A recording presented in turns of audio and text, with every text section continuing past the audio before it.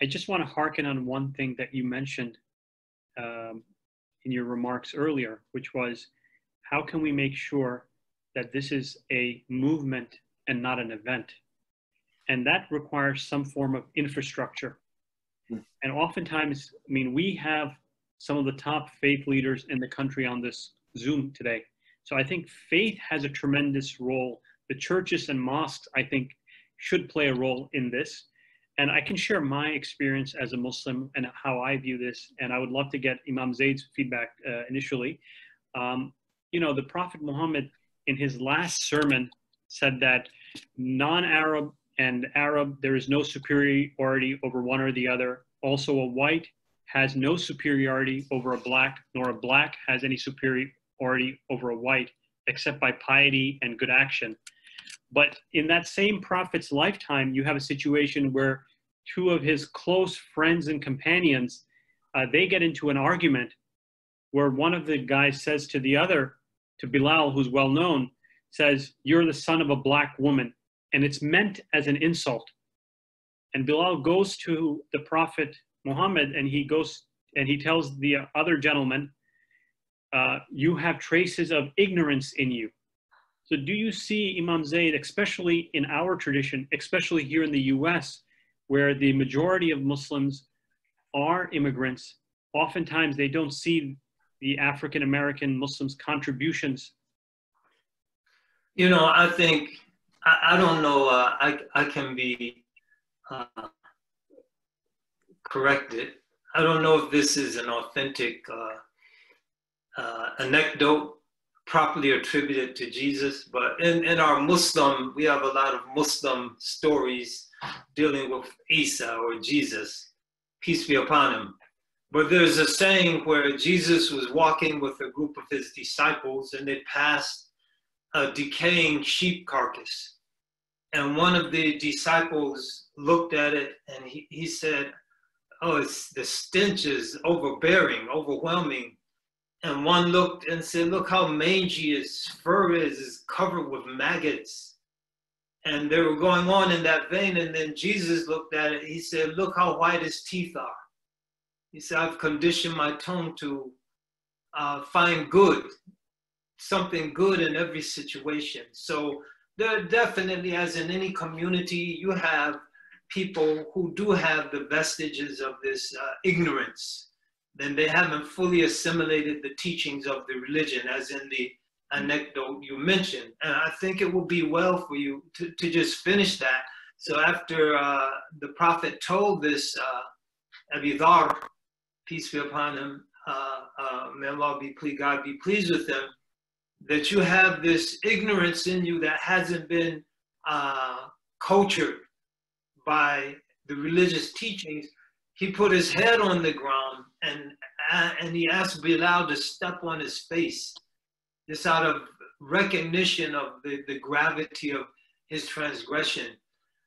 And so we can point out this or that incident, but I prefer to look at the wonderful ways that many members of our community, and there's a long way to go for most, but many have shown so much goodwill. And I'll give a few concrete examples. Since the killing of George Floyd, the Zakat Foundation, which is primarily an immigrant organization, this past weekend distributed 35,000 pounds of fresh produce in Oakland, California, which is predominantly, to use the current phraseology, black and brown city.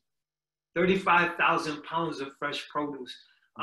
One of our community members, African-American Muslim, Amari Gray, father of 9 children, was in a head-on collision with a truck. And someone started a launch good campaign for the benefit of Reverend Dr. Harris and Pastor Barber. That's a Muslim crowdfunding site. Over $1 million was raised for that family in 48 hours. Wow. And the overwhelming majority of that came from so-called immigrant communities. And so there are definitely things we can point out. We had in Oakland, California, a program where the predominantly immigrants, suburban communities, specifically San Ramon and Pleasanton, MCC, SRVIC, and the inner city, primarily African-American mosque in Oakland, the Lighthouse Mosque, were doing a Zakat program. Zakat is our alms, tithes, if you will.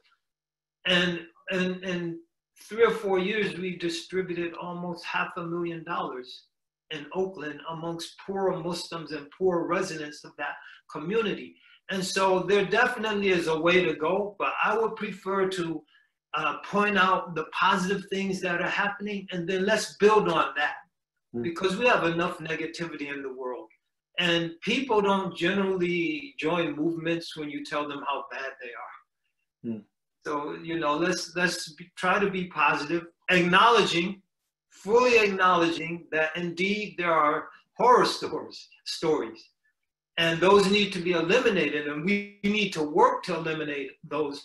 But there are so many points of light, and as this darkness, if anyone, despite this movement, this uprising, despite the changes that we see, with the departments eliminating plainclothes divisions and demilitarizing and making commitments, despite all of that, I think we can, especially people of faith, can see a lot of darkness descending over this land.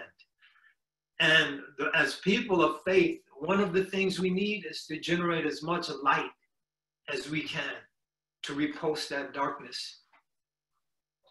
Wow, that is powerful. Thank you. Thank you. I'm sorry, I didn't mean to jump in, Shahid, but I'm done. I have to go ahead and jump in on that one, because my brother has really said something that touched my heart.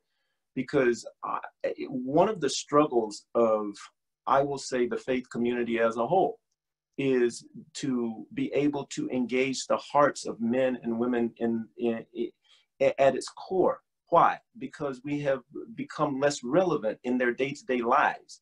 What Imam has just described is the institution becoming a part of people's needs, taking care of the needs of the communities, feeding people, bridging gaps and bandaging their emotional wounds when they've been broken, and backing all of that up with real material substance. That is important. There should be a boldness about people of faith, I think, and not out of arrogance, but for me as a Protestant Christian to say, look, in New Testament teaching, those who followed Christ were those who were bold. Even when they stood in front of authority, they were bold, not out of their own strength, but because of what they believed, because of their faith in their leader, who was and is Jesus Christ. I have to say that we have abdicated in many ways the voice to reach our people in the various communities of faith, because we allow others to dominate the narrative. We allow political institutions to tell the good stories. You know, it is the government that's doing all this wonderful stuff. It's federal and state that controls the happiness or sadness of people. I think that there must be a revival, if you will, within the community of faith that says, no, your faith is still your greatest asset. Your sense of community with your brothers and sisters is still your greatest place of strength and refuge. Look for that. And I think we really do need to sound that horn. And Imam, thank you for that. That is absolutely point on. I know Reverend Dr. Harris is chomping at the bit, but if I could very quickly, I think also it's important for us, in addition, faith, definitely, we have to, everything we do is built on faith. That's the difference. That's why we are faith-based communities. And we're not something other than that. And that's not to denigrate or dismiss anything other communities might be doing, but what is to use the language of Adam Smith, the economist, he talked about the wealth of nation. What is this nation's comparative advantage? And so as a faith community in this struggle, what is our comparative advantage? What can we do better than anyone else? And I think the language of faith becomes very important here. Of course, we have to have the language of civil rights, human rights, but we also need the language of faith. Otherwise, an essential aspect of our message will be lost. Because listen, after the statues come down, after the reforms are engaged in or not engaged in, this country is going to be more divided than it ever has been since the Civil War. And if you don't have a party out there who can speak the language of love and the language of hope, it's going to be a hot time in the old town. And how messages can get distorted. I was thinking of Marx. That's a great way to interject into a faith-based conversation. But there are those who distort what Marx said. They say, oh, Karl Marx said religion is the opiate of the people. And in other words, religion puts people to sleep, and it moves them away from the concerns of the people. It leads them to pie in the sky and the by and by. But Marx was misquoted, and that's why narrative is so important. The full statement is religion is the sigh of the oppressed creature. It is the heart of a heartless world, the soul of soulless conditions. It is the opiate of the masses. And so in other words, when these heartless conditions become even more heartless, who is going to step forward to maintain people's heart? When the soulless conditions become more soulless, who's going to put a message out there that can revive people's souls and give them, renew their faith, not only in God, but in each other as communities? And so this is the comparative advantage of religion. And as we do the work that my esteemed fellow panelists have dedicated their lives to, we have to also do that work and not let that work be lost as we go forward. Reverend Dr. Harris. I am chomping at the bit. I would say I agree with most of what my two brothers have already stated, and I would add that for me, certainly faith is the beginning of has been the beginning of wisdom, and it is the place where I start and end my my work, and I hope my journey in life, and so that my goal, my hope, my work is centered on trying to change the hearts and minds of people. That goes back to that narrative again.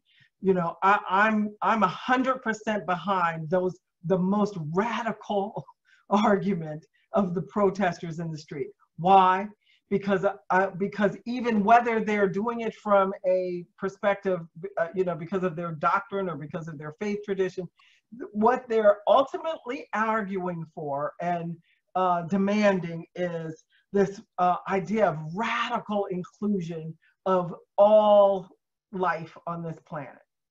And I think not just human life, but also, because I am a bit of an environmentalist, so it isn't just about human life, it's about calling humanity back to a place, not necessarily back to a place, but calling humanity to a place where we actually understand this world to be not just for our personal, not just for our personal pocketbook, for our own developing of wealth and power and authority over others and over the animal kingdom, but it is actually that we be able to live in some manner of harmony where everyone is able to, everyone and every entity created on this earth has the opportunity to live out its full being, to be able to express its full self. And for me, that starts with my faith. But I also understand that, and if I'm honest and fair and truthful, that our faith traditions have sometimes gotten in the way of that, which is why we can say, we're saying, to some it is a, to some, it is a critique that the Black Lives Matter movement and many of these movements are not connected to a particular faith tradition. Well, they're not, because they are unwilling to, because they're calling in some ways faith traditions to a more radical transformation of even our faith traditions. And so it's an opportunity for us to rethink and to reflect on what it is we have misinterpreted about our faith, right? That has made it possible for this kind of structural, systemic, ideological,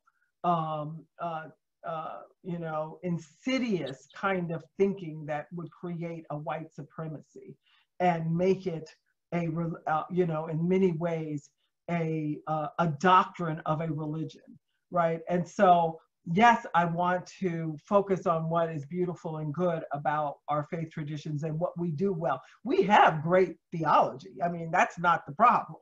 It's that we don't live into that theology. We had a conversation with a rabbi and her Nessa, Muslim sister, and an Episcopal bishop. And when we talk about our faith traditions and what our faith traditions, the philosophy and the beliefs and the teachings, I mean, if we could just live there, that we wouldn't have this problem. The problem is we don't live into those faith traditions. And so it's a changing of our hearts and minds, and it's a changing of the narrative that created this current situation. And faith traditions have a great deal of work to do, responsibility, but they also have a great deal to offer. And so I'm hopeful, as well as frustrated, as well as angry, as well as all the emotions that you described in the beginning. But it is my faith that keeps me going, that makes me energized and inspired to get up and to pray for those young people and old people and children and 60 civil rights people that who have been re-energized again and are out protesting with people now, with this generation's movement. And so I agree 100%. We have to do better. We have to do more. We have to dig deeper, and certainly the ultimate goal is the idea of this radical sense of inclusion and equity, where all of God's children, all of God's creation is able to live in harmony, and no one is left out, put down, based on color, based on what kind of creation they are, that all are able to express fully who they are in this beautiful, glorious world we have. Thank you, Reverend. So this has been an eye-opening conversation for me. I've really appreciated your perspective, your open-minded perspective. I've appreciated Imam Zaid's optimism and Pastor Barber's friendship and allyship. I want to finish on time, but also I would love to get your last thoughts. So if everyone can just share their last thoughts with the audience in 1 minute. We'll start with Pastor Bo. Go ahead. Thank you. Well, I want to leave with everyone that simply because there is so much to do, simply because the playing field is so broad, that is not an excuse to do nothing. So in other words, the fact that the work is great, that we have so many to help, that there are so many issues to address, that there are so many places that we have to go. Do not be discouraged, but be steadfast in that. Whatever small difference that can be made in your space, make that difference. Be determined, persevere. It is, I like what Dr. Faith said about the conviction. I'm paraphrasing and putting in my own word. There is a conviction of what we call our faith community, because we have not always been in place when those who were in need needed us. So therefore, be encouraged. Go outside your walls, go outside your comfort zone, and do not be afraid to speak to power. I will quickly use this piece out of Acts in the 4th chapter, where Peter had to stand before those who were in power. Do not be afraid, but be emboldened, and even expect the fact that you will be challenged again and again to step back and to stop your message. But continue the message that all people, regardless of where we come from, regardless of the color of our skin, regardless of what we identify as our faith walk, that all people have a right to live, and to live a life that has dignity and that has honor. Thank you so much. Dr. Harris. I would just say that in many ways, to echo what Pastor Barber said, I think that participating at your level of gift, your level of ability, your level of time, whatever is in your hand, use that for the good. Pray, serve, give, learn, utmost learn, and be present. Do not absent yourself from the journey and from the fight, from the struggle. Thank you. Imam Zaid? I think it's very important for us to remind each other and remind all of those folks who are out there working, struggling, striving to affect positive change in our society, that the race to justice is a marathon and not a sprint. It's a long race. Take time to grab the water bottles people offer you. If you feel the cramp coming on, pull over to the side and massage the cramp. And so as you run the race, find joy. Cultivate inner peace. Find the ability to reach out and love others. Otherwise, we won't make it to the finish line.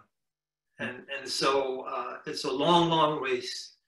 And as Dr. King said, the moral arc of the universe, we're talking about this country immediately, or this world, the moral arc of the universe is long, but it bends towards justice. So it's a long race, and get a nice pace, don't burn yourself out, and enjoy the scenery, and keep moving. And thank you for the opportunity, Shahid, and your team. It's a pleasure. We really appreciate you, Imam Zaid, Reverend Dr. Harris, and Pastor Barber. I'd like to thank all of you from the bottom of my heart, and I'd also like to thank the audience on behalf of American Muslim Institution. We look forward to putting these types of programs together to build bridges within our community, and now more than ever, that's really important.